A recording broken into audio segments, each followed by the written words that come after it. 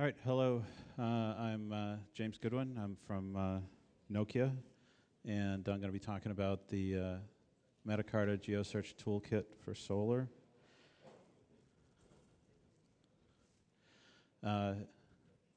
It looks like a lot of stuff, but I'm going to go relatively quickly and basically give an overview of what MetaCarta is and what we do, and how we're a part of Nokia, and then what the toolkit is and why we did it, and then hopefully a brief demo, but we may not have time for that. So MetaCarta has been around for, I think, since 2001 originally, and our focus has always been on geographic search, and the idea is to sort of combine text search with searching on geographic references and that kind of thing. And we have a lot of customers across the public sector, government, and energy and media. All people who have content that they want localized and they want it done quickly and accurately. And recently we've been acquired as a wholly owned subsidiary by Nokia. Which, by the way, Nokia asked me to put this slide in, and so I did, which is Nokia's hiring, and there are folks out in the lobby that have recruiters and recruiting cards and that sort of thing.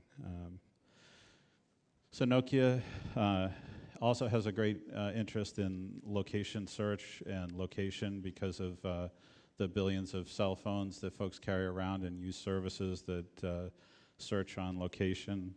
And so part of their goal in acquiring MetaCarta was to have us work with them on that.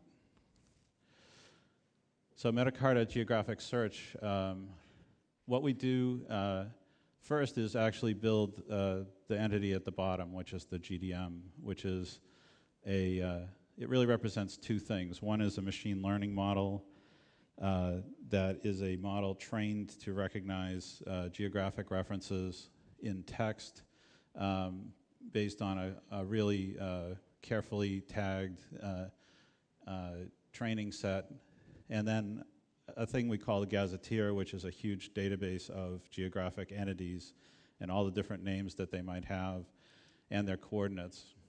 And we use that to implement a couple of services. The geotagger essentially takes any kind of text document and tags all the references for geographic references, but it also assigns them each a confidence level, so you can actually have the same geographic entity tagged with multiple possible references. So we can look at something that's, Cambridge in the UK and Cambridge in the United States, and in the context that you get it in the document, it could be either one, and so we give you the relative confidence of those two things based on other context.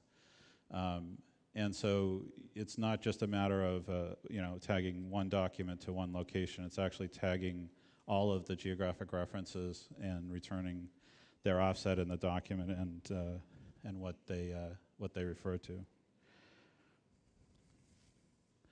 So the end goal for us usually is to produce depictions like this, where people plot their search results onto a map. And you'll notice the variety of different ways that we can refer to geography, like the tunnel, or the KC Middle School, or the word boulder. And all of those things, now when you're looking at a map and you've created a bounding box implicitly by scaling the map to a certain degree, is another set of search criteria that's just implicit in the search. And it also allows you to put more search results on the screen and make them more useful, because now you're conveying a spatial meaning to them.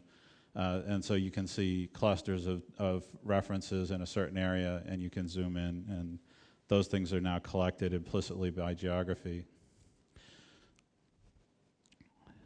So MetaCarta currently, their product is an appliance model. So we basically sold a Debian server that contained all of our indexing and all of our geotagging. And so as part of that process, we've run into customers who wanted the same technology but unbundled and integratable with other things. And so one step that we took recently was to unbundle our geotagger as a standalone process on Red Hat. And so in the process of doing that, we had customers who said, yeah, but we still want to search. And so we wanted to be able to integrate with a search engine that we could also deploy. And so that got us to working with Solr and building a plugin for Solr. So the functionality that we defined is basically allow the geotagger to tag the documents as part of the indexing process. We wanted to make those geographic references searchable in Solr. We wanted to be able to express the queries as a combined geographic query. And we also wanted to be able to add additional filtering because our geotags come with not just latitude, longitude, but frequently they will come with the province, the country, sometimes a type of entity. And frequently folks who use our software want to be able to filter those things in their queries, so we want to push that out through there as well. And then we wanted to provide a ranking algorithm similar to what we have on our appliance, which infers a higher relevance for terms that are closer to the geographic reference and closer to a geographic reference specifically that's inside the bounding rectangle, so that you get documents rising to the top that are not just good text matches, but they're good text matches inside that geography with close correspondence of the terms. So one thing that was sort of one of my goals was to not have to go in and change Solr a whole lot. So I tried very hard to use the architected in extension points to Solr. And so I created an update request processor factory that allowed us to plug in our processing with geotagging into the update pipeline. And actually, you'll see later, I plugged it into the extracting pipeline because that was really handy because we had a bunch of gzipped content that we wanted to index, and I just sent it straight through. But basically what it does is it takes the source document that's been converted, the update request processor that we wrote sends it out to our service to be geotagged, and then it does two things. One, it indexes a field. It creates dynamic fields in the document, one of which is QTM terms. QTM is, it actually could be quadtree codes or QTM, but they're basically codes that take the latitude and longitude and transform them into a hierarchical string that can be searched with a prefix query. And we insert those as a separate indexed field. And then we store the other geographic metadata in the Solr data store. And essentially that's the indexing side of the flow. And then on the query side, basically we implemented our own query parser plugin because we needed to take control of the scoring algorithm and also do retrieval of some of the metadata in order to compute the georelevance calculation. And so basically user query comes in, the query parser plugin creates one of our query objects. We actually use a child query that you provide to us, so we essentially can piggyback on any kind of other query processor you hand to us. We run that full text query, and then we do the geographic. We actually add on a filter query on the QTM terms, and then we score and filter that whole result and generate the ranked results at the end. We use a cache currently because we're doing a lot of data retrieval because initially I didn't store the extra data for some of the georelevance in the index, but it looks like coming up I'll be able to push all that into the index, which will be very handy.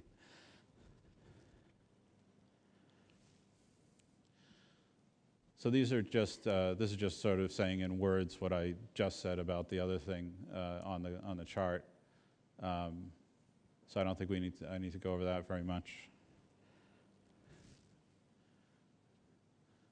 And again, what we do is we generate parallel fields to the fields that you ask us to do the geographic indexing on. And so these are the suffixes that we tack on to the geographic field names to store the additional content. And the top set are the set that are used for the relevance calculation. The bottom set are additional metadata that you can either include or not based on an option, and that can be filtered on.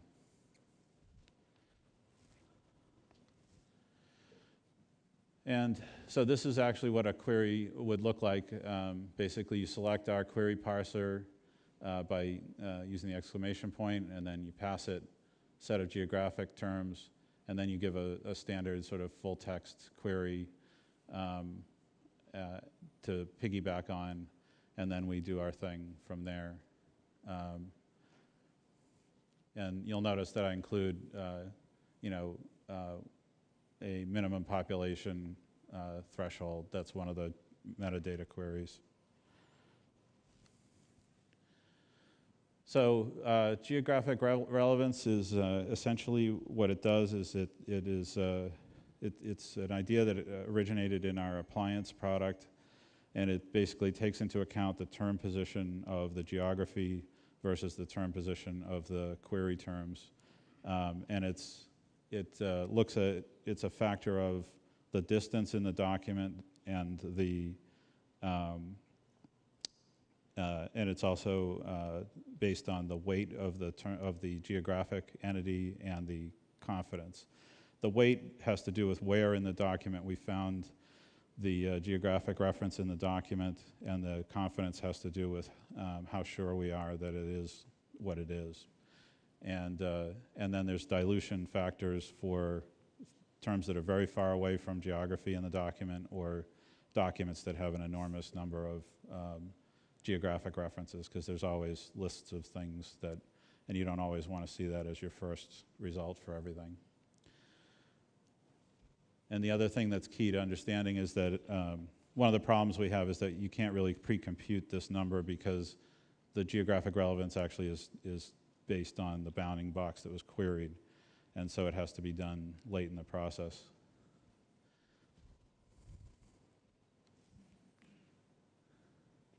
And the filtering, basically, because either method that we use for generating the selection on geography, the filter, either QTM or quad codes, they don't create a perfect covering of the rectangle. And so we also have a little bit of post-filtering on latitude and longitude to make sure that we throw out any references that are just over the edge of the bounding rectangle. And then the filter query does most of the selection for us, and that's based on just creating the shortest, the smallest set of prefix queries that we can to cover the bounding rectangle. And so that typically isn't more than like, I've seen probably 20 to 50 prefixes. And then the score filters also against the extended geographic metadata, and that's basically just kicking out documents based on, you can put in a criteria on, I only want to see things from France, or I want to see things from cities over a certain size, that kind of thing.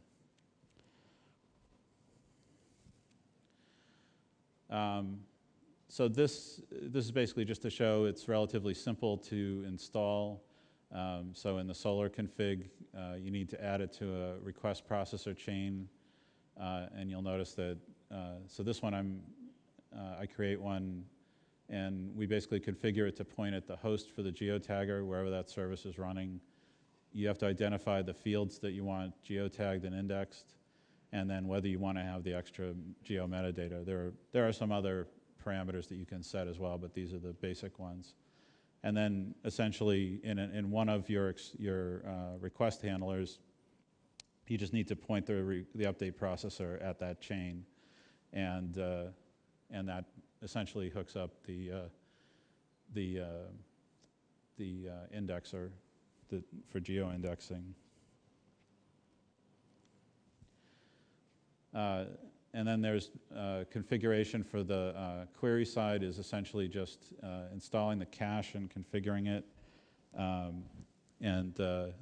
The cache size, at the moment it's in the units of objects, and it should be probably on the order of your largest expected found set. And then the query parser is just plugged in, and it has similar parameters to the indexing side. Basically, we just have to know the fields that you have indexed for geography.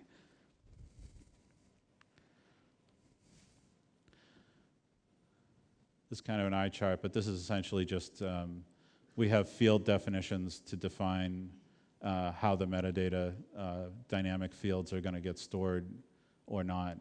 And this is stuff that within some bounds can also be configured, so you can choose to not store some of these and that sort of thing, depending on what features you're using. And we have a couple of field types that we use because we store some of our binary data as binary vectors. Okay, so I'm going to try and demo if I can find the thing.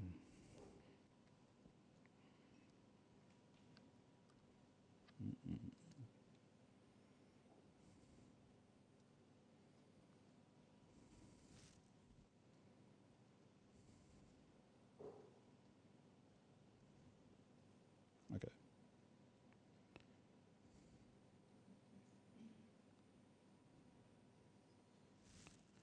All right, here we go. So this is our, I can't see this on my screen, that's why I keep looking up there. It's a slight Linux sharing screens problem. So an example, I'll zoom back out again. And I should go to road, be a little bit more visible. So just to demonstrate sort of the georelevance thing.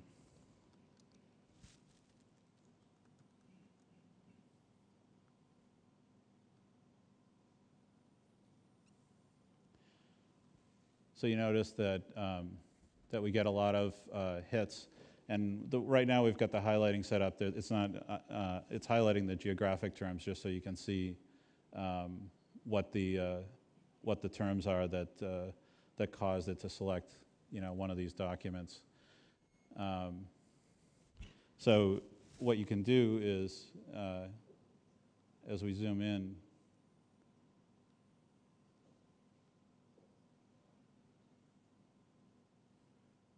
we can resubmit the query. And now we get a more localized result. And this is about Boston, and it's about public schools and about the school boards in that community. And so as you get closer in, you get documents that come up that have, clearly more relevant to the current search area. Let's see.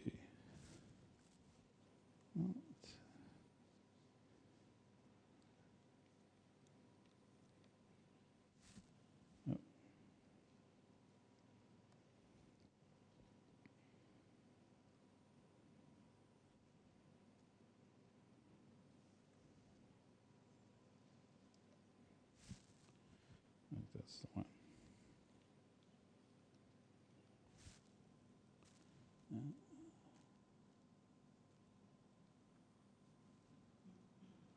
Okay, so our current status with this is that we're currently in a private alpha release of it, and we're refining with the folks that we're working with the performance and the storage overhead and the memory and the ranking and all of that. So if you have any questions or you want to look at more information about us, there's some references here on the presentation that'll get posted. And David Smiley's actually the guy that's working with me on the alpha, and he's been a great help in advising us. So So that's about it for me. If you, so if there are any questions, I'm happy to take questions. Thanks. Let's see, is that a question back there?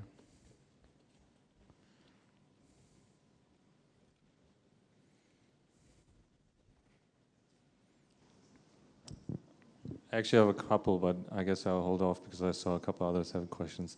So just two. How does this tie into Solr 1.5's native support for geodata? And the other one, is there any, in the API, any assistance to figure out the bounding box? For example, if in the search term, I write Boston, for example, that it automatically figures out a sensible bounding box? So it doesn't tie into the 1.5 geographic stuff. When I first started looking at it, there really wasn't enough there to adopt it, but now there may be, and so we probably take a look at it again. I know that the customer is interested in it as well, so that may happen. So we basically did our own implementation of geographic searching, so we can probably look at the overlap and use it instead. As far as, what was the second part again? Sorry. The second part was about figuring out the bounding box. We don't really, that's sort of more of a reverse geocoding problem, and we pretty much don't do reverse geocoding, but there are lots of other projects out there that you could use to do that, and there are services on the web that do it and that sort of thing. So, are there any plans to make part of it open source? There are. We're just trying to figure out what parts of it, and the one question about it was whether we just publish it or not, like we did with our connector framework, which has become the Lucene connectors. So we'll see. It's just we're so early in the process right now. We haven't decided from a business point of view what we want to do with it. Other questions?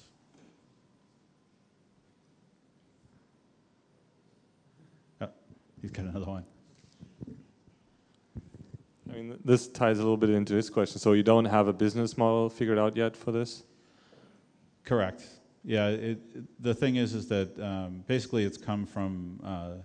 There are a number of entities in our customer base that are interested in unbundled solutions from us, and we're trying to figure out exactly what they'll buy from us, what they want as services, what they want as open source, you know, and so it really is tied up in specific deals that have to happen. So it really has nothing to do with, you know, there's no IP in it that's particularly interesting or anything like that. It's just, you know, a pure business thing. Okay, I have one more. So how about multi-language capabilities? Is this, I mean, this service really works with other languages as well, or just? Yes, the geotagger currently supports, I think, let's see, English, French, German, Spanish, Arabic, Russian, and we're working on other geotaggers in other languages that'll be available as we go forward. And so we have, those are all in the pipeline, and they're going to be accelerated because of our work with Nokia, because Nokia is interested in worldwide support.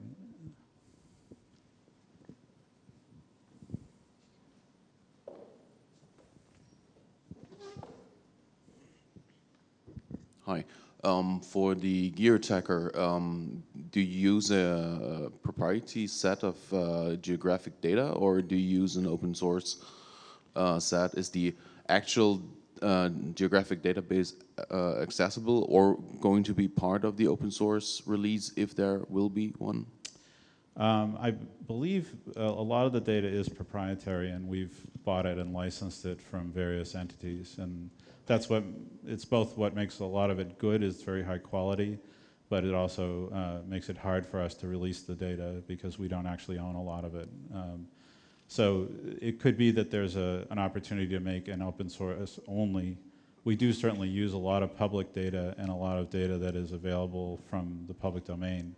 So there's a possibility that we could release one that was based only on that content. I don't know that there's any plan for it, but it's feasible for us to do.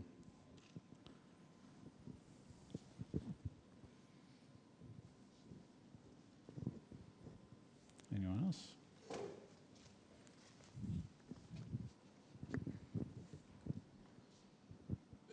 Does your filtering and that, can you do like shape intersections, or if you have route planning, could you do searches that are based along the things that are along the way, along the route?